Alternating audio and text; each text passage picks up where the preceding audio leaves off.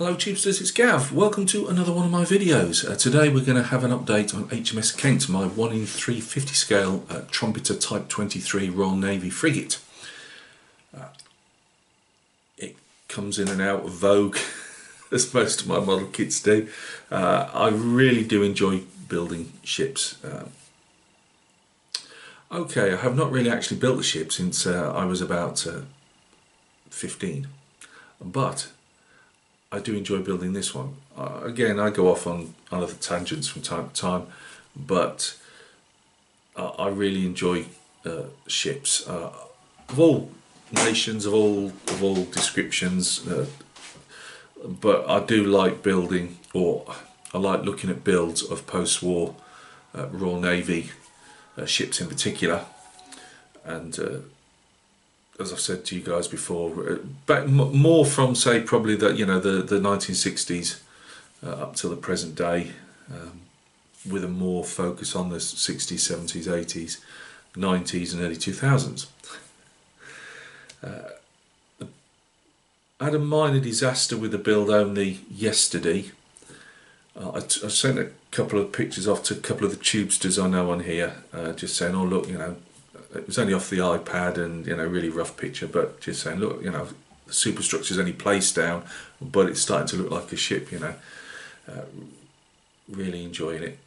And it wasn't until I'd done the photographs, went away, had a brew, come back, and I thought, right, I'll start sticking the superstructure down from the hangar deck, whatever you want to call it. I don't know, the superstructure where the helicopter's housed anyway. From the stern, that's the rear of the ship, that's nautical that is, and I'll work my way up. There's loads to do on it still, but we're getting there. And I put it down, I put the hanger down, and I realised that from the side I was looking at it, it touched the deck okay. On the other side it sat up like with a 4 mil gap between the rear of the hanger and the far side, because I can't remember which is port and which is starboard. But that side, yeah, it just wouldn't sit down. I've carved bits out of it, and I think what's happened was because I'd followed what other guys had done, and I used, because Trumpeter give you a bit of a shape to then put your hold it in place, tabs more or less, I suppose, I don't know. On the aircraft hangar, if you want to display it open, they give you it's basic, but it's they've done something to it. They give you all the fans and that's grills that sit on the inside, obviously to take all the fumes and stuff out of it.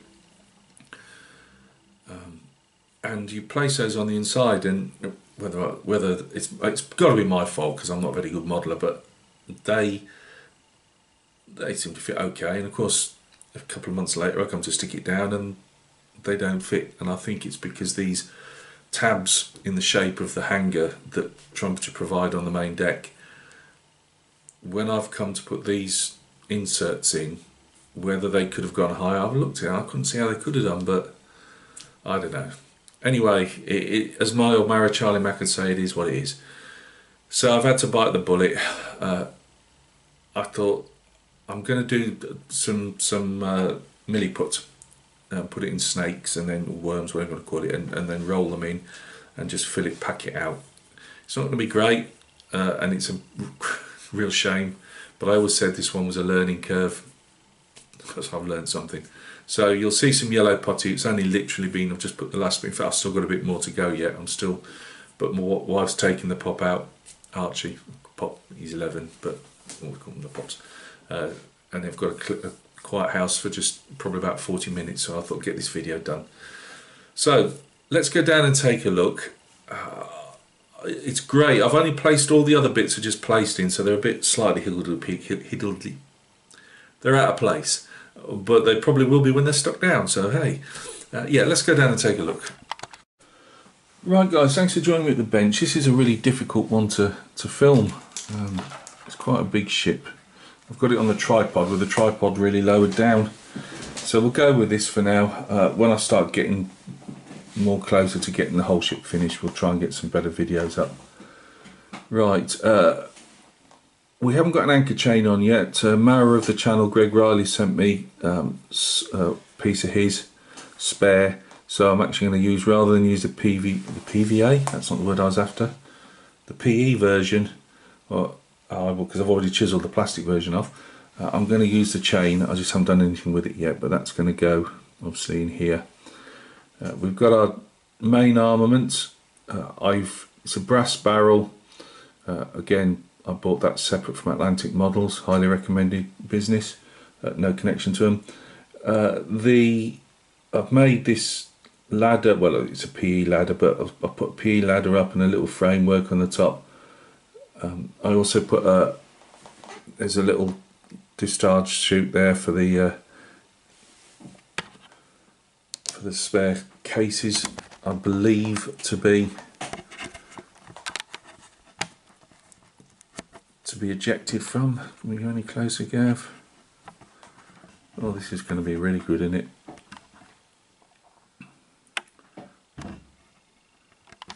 Now again, these are just all plopped down, and nothing's glued down in place. So yeah, that's all been made up. It's not great, but I'm just trying my best to spruce up the kit a bit.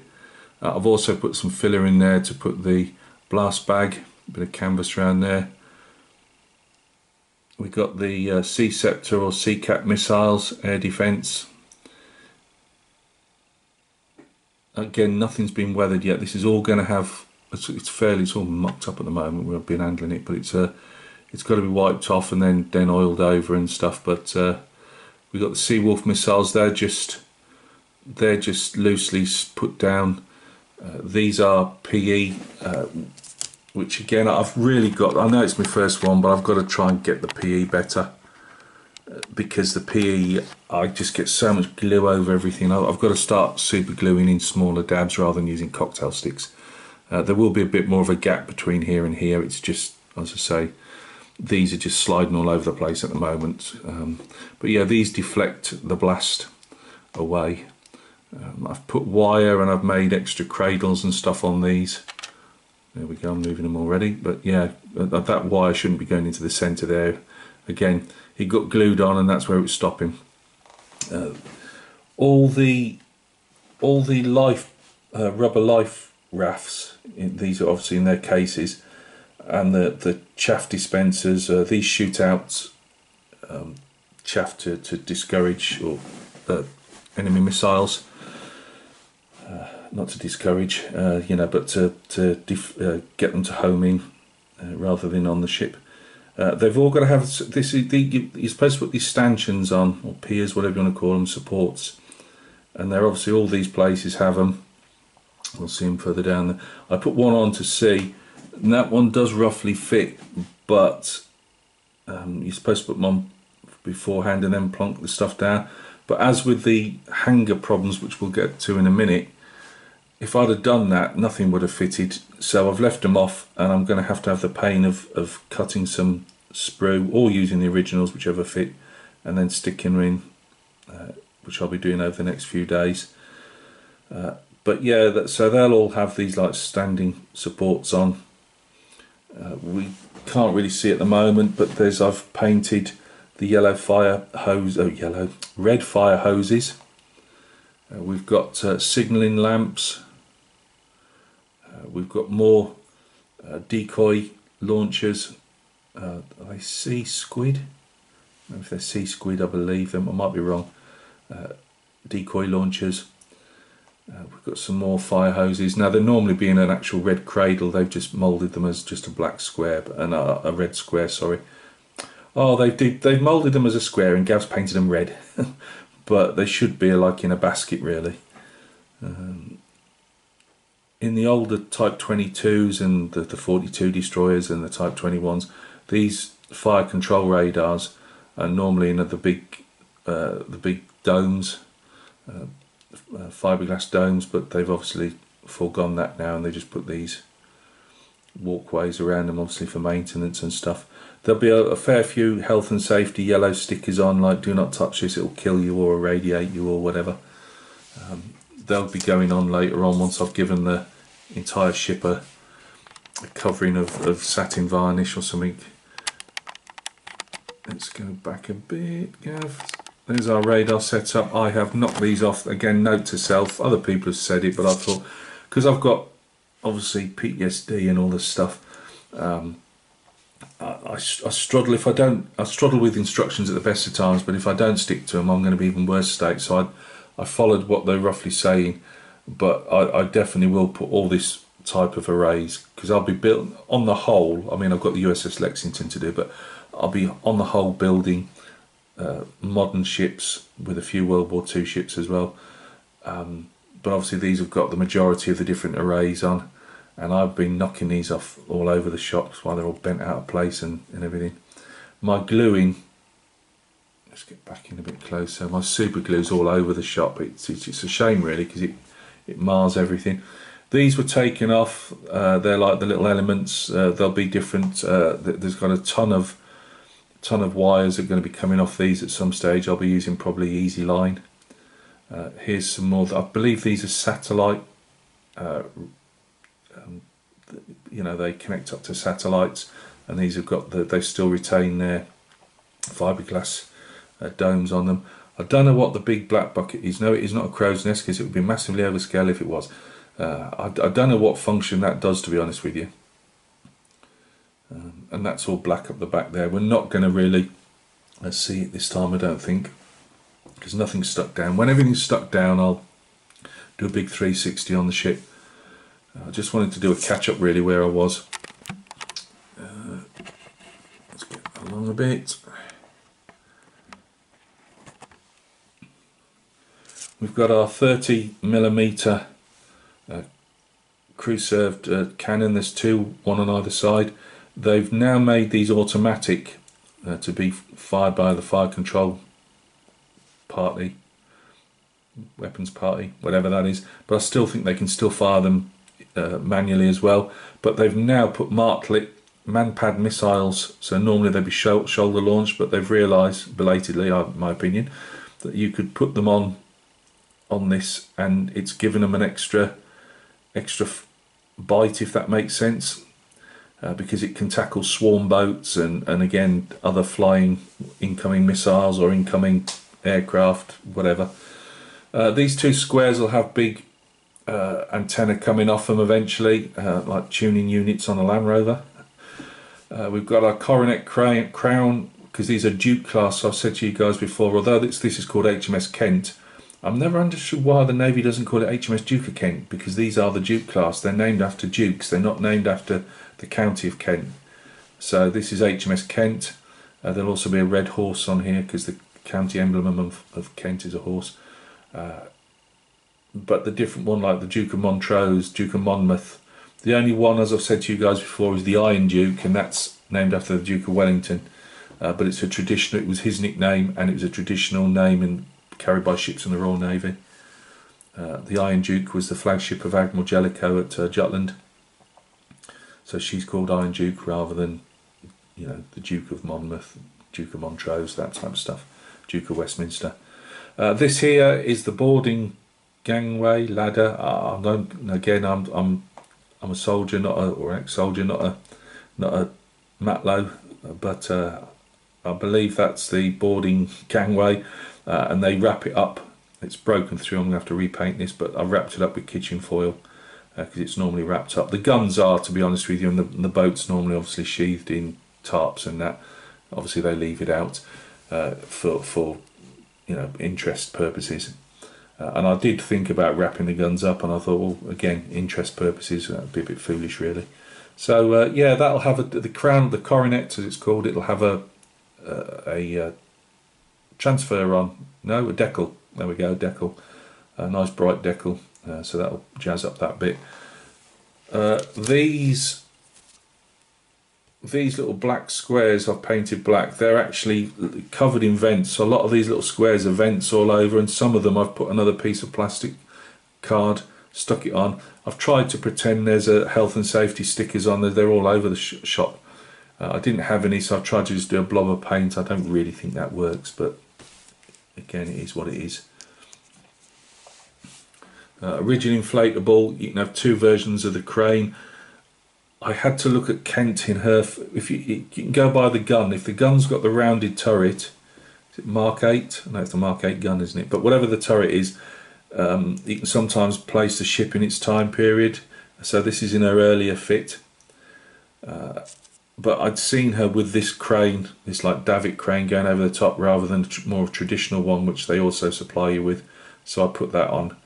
And there's a bit of photo etching in the boat itself, and the colour again of the boat. I just saw one that looked looked the part, but still didn't look exactly what I was. All the pictures weren't exactly of this rib, and I just had to go in the end with what I thought looked right. So that's that. Sorry, that's my phone as always. Can we move her up a bit, Gav? Would that help? It might do. Right, you can see all our problems here with the filler, and I'm not going to turn the ship round, but there's the filler here, which I'm only just in the process of doing. I've gone along that one already. Now this is stuck down obviously and filled. All this other superstructure will be taken off in a bit. I've still got to do a bit more down here and a bit more filling there. As I said, that's the only thing I can think of, because the fit hasn't been bad at all, to be fair to Trumpeter. So I think I've stuffed up putting this inner panels inside this, and it's just thrown everything off. Oh well, I'm just hoping it disguises it enough when I paint it grey and put the bit of blue, turquoisey blue that I've put on for the foot for the decking. I will then have to put a load of railings around this anyway, so I'm hoping maybe the railings will deflect from that a bit. As you can see on the end here, we've got our Lynx helicopter. It's called a Wildcat now. I've put a couple of torpedoes either side of her. The back I still haven't put, you can't see it, I can't really turn it around, I haven't got the space. But I've got a couple of PE bits which are primed and ready to paint. They're just like netting to stop the crew falling out the back, but that's where the sonar array's towed out of. Things like that. I believe this maybe whether it's a paint store, a battery store, maybe in a petrol type, diesel type store, and they've got lots of like little round circle vents, and all they'd given you was a box. So I put a piece of styrene stretch sprue at the bottom, put these little circles out to make us, and I've left a couple free which I've got to put a black dot on yet.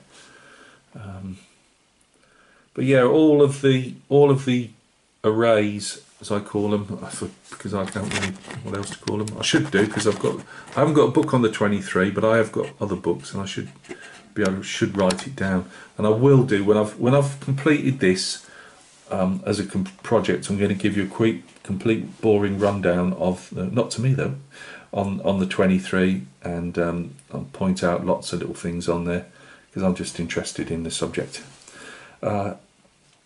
Now that's about it. So yeah, what's got to go on, Gav? We've got to put those support stanchions on all the way around.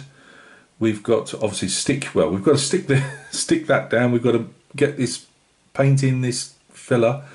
We've got to stick the rest of the superstructures all the way from the gun. We've got to put the anchor chain on.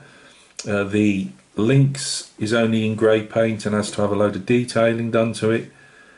A couple more life rafts, belts even I should say, the little orange ones, they've got to be added on in a couple of places. I've noticed on ships that they've not shown on the instructions, so I want to add them on, little bits of colour again.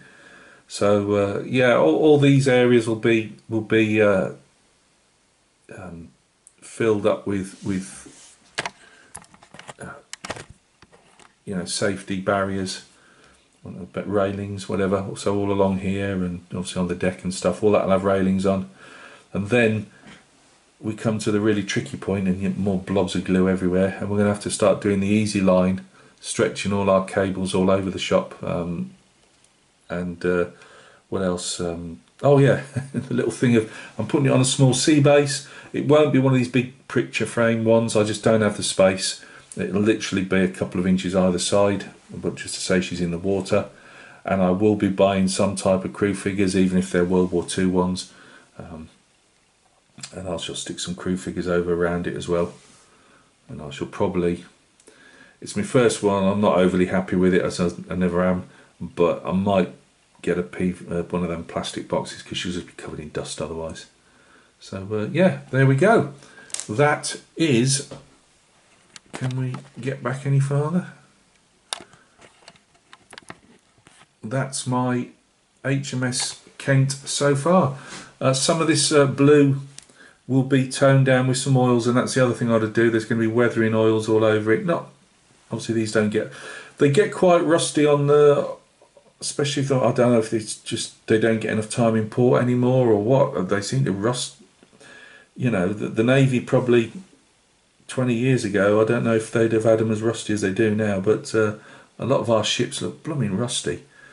They don't seem to get, whether it's health and safety, nobody's allowed to go over the side anymore, I've got no idea, but there seems to be a lot of rust on them. But there'll be some weathering to obviously to the main hull. There's not a load to do. I just want to put some oil washes to make things stand out very slightly without making it too obvious in your face. As I say, I want to do the life raft containers. They've got little ribs around them, and I want to just highlight those. You know, just making it that bit more. The rib itself, that needs just a bit more highlight on the top of the rubber, the inflatable bit. So yeah, it's now once you start putting the superstructure on, even if it's only just sat on it, it's starting to look the part now. I've got to do all the Sea Wolf launchers and the Sea Cat stroke Sea Scepter missile launchers. They just need all weathering. The gun, as it's done now, has fallen forward again. Looks like it's going to blow a hole in the front of the bow. That'll need to be seated properly. But really enjoyable. I said to Mamara Rob over at Rims Models, go check out Rims Models. An extremely accomplished 1 in 35 scale armour builder, mostly interior kits if you're interested. He said, you know, one day he might do a ship, and I said, well, they're almost like interior kits, but on the outside, if that makes sense.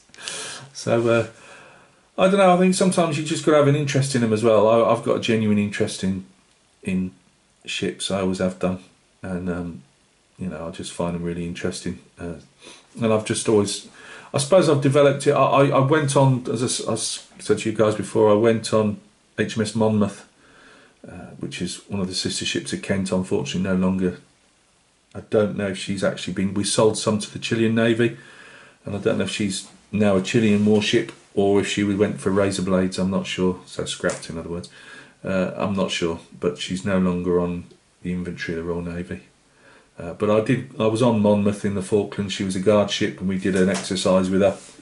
And I tell you what, when you see this blooming main gun landing rounds like one after another on a hillside, as you know, she dropped us off on a landing craft. She stayed out at sea, fired over this hill range, over this inlet to a hillside. I don't know, a couple of miles away from us, and it just lit up orange. It was boom, boom, boom, boom, boom. It's amazing. Brilliant. Anyway, I digress. Yeah, so this is what we've got so far. As I say, she will be in the water at some stage. That'll be a a learning experience, shall we say, making sea. But we'll have some water on her, we'll have some crew on her as well. I think if she's in the water, I think crew liven the subject up a bit. I might be tying, I know that sometimes when I've seen photographs of the Lynx when they're just on the back deck, they are, like the rotor blades are tied down, I suppose, to stop them whizzing round in as the ship's under headway. Right guys, I'm waffling and it's time for me to go because the door's just starting to open. That means my pop's going to come charging back in. So thanks a lot for stopping by and taking a look. I hope you might encourage you to do a ship because they really are a lot of fun. And even if you're only doing it like this one, you know, you pick it up, you put it down, you pick it up, you put it down, you'll get there in the end. So I hope to get another one of these out in probably another couple of weeks and we'll see how far I've got. Thanks a lot guys, cheers.